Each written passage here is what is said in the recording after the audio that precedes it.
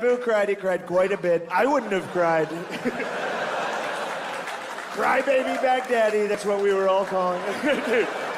Like, as big as racism is in America, football. There's a Disney movie, Remember the Titans, dedicated to what I just told you. The whole point of that, dude, that was one high school football season. Remember the Titans was like, it was 8 weeks. That whole town went from like centuries of like, don't let them in our school, to just like, oh shit, the high school team's 4-0? Those are my brothers. The point I'm trying to make is if you want to get rights in America, you just got to put together a good football team. You know what I mean? If the transgenders got together and put together just a fucking hard-nosed, run it down your throat ball club. If the trans are just 3 yards in a cloud of dust of transgenders.